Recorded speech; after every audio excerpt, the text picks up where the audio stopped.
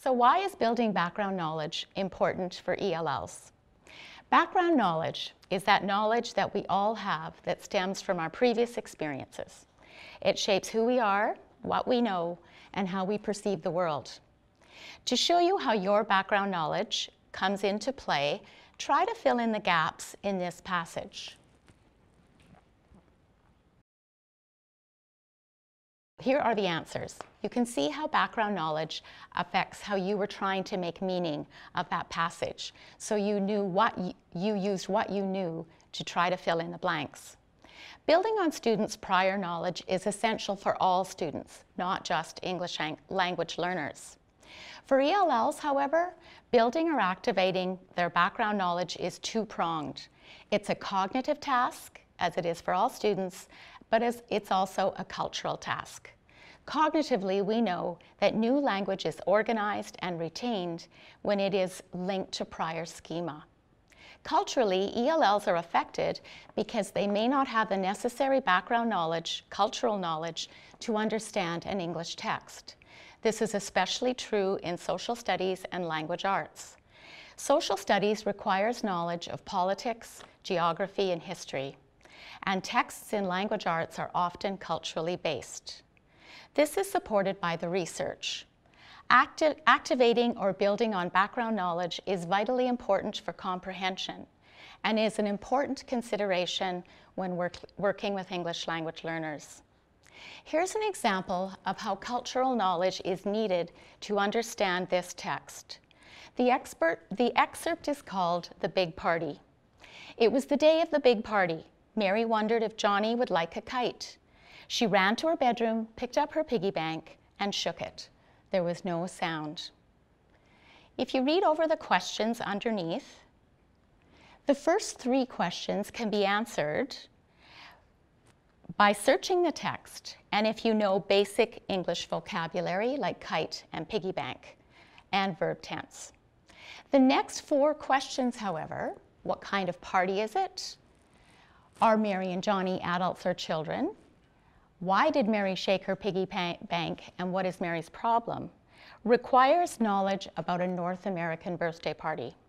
The questions can't be answered without this specific cultural information. An English speaker, however, would not have a problem understanding this and making inferences about what this party is about. Research was done with 52 ESL students, and they were asked to read texts that were culturally familiar to their background.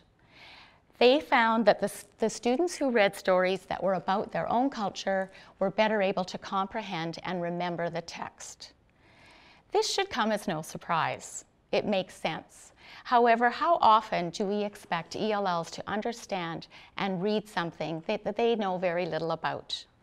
This was apparent to me a few years ago when I was working with a young girl from India, and she read a story about camping, and a family and their dog went camping. There was a skunk in the campground, and the skunk sprayed the dog at the end of the story. However, the story didn't directly tell us that. We just know because the dog had to sleep outside that night. You had to infer that the skunk sprayed the dog. This young girl was able to answer all of the literal questions about this passage, but when I asked her if the dog had known about skunks, she looked at me blankly. It turns out that there are not skunks in India, and in fact, she had very little experience with camping, but she said she'd heard about it.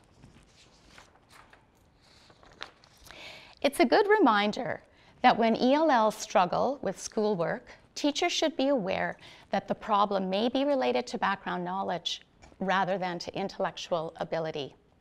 When planning any lesson, look at the material or the text from the perspective of your English language learner, and consider the background knowledge necessary to understand the content. You can stop and discuss now, if you'd like, about when background knowledge has affected an ELL student in your class or your teaching recently.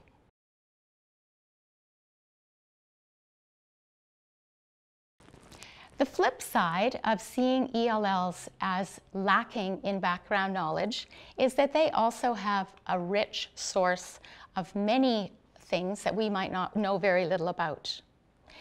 They might have knowledge about rice paddies in China, farming in rural Somalia, or weaving baskets in Kenya. This is called funds of knowledge, the historically accumulated and culturally developed bodies of knowledge and skills. So try to find out from your students what it is that they know that they could share with the rest of the class.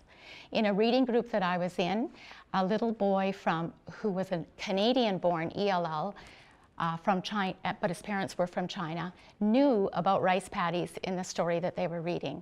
And he was able to be the expert and share that with his peers. Tapping into funds of knowledge is an excellent way to build those home-school relationships and to let the student be the expert about something that they know. There are many ways to activate or build background knowledge, which I'm sure you're using already in your classroom. Some examples include a ThinkPad or collecting my thoughts. I would put your ELL students together with proficient speakers of English to brainstorm everything they know about a topic before studying it. The KWL, which has been around for many years, and it's a helpful resource for activating that background knowledge. We have many online tools now, so we could take our student and show them a video about skunks and camping before reading a passage about those things. An anticipation guide here's an example of one. You make statements that are true and false about something being studied. Students decide if they think it's true or false, and then they feel motivated to read to find out if they were right. A semantic map, where again, kids brainstorm everything they know about something. A field trip or a demonstration is an excellent way to activate background knowledge because everybody's on the same playing field with that experience. Thank you.